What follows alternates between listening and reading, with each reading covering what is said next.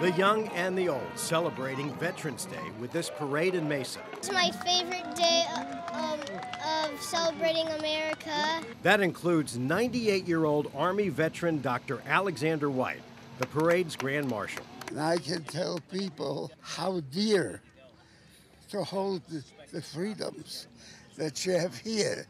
Originally from Poland, Dr. White was the sole survivor of his family during the Holocaust. He was also one of those fortunate to be on Schindler's List, a group of roughly 1,200 Jews who were saved by Oskar Schindler during the Holocaust. Soon after moving to the U.S., Dr. White joined the Army during the Korean War. I enlisted. I owe a debt to this nation that allowed me to be free.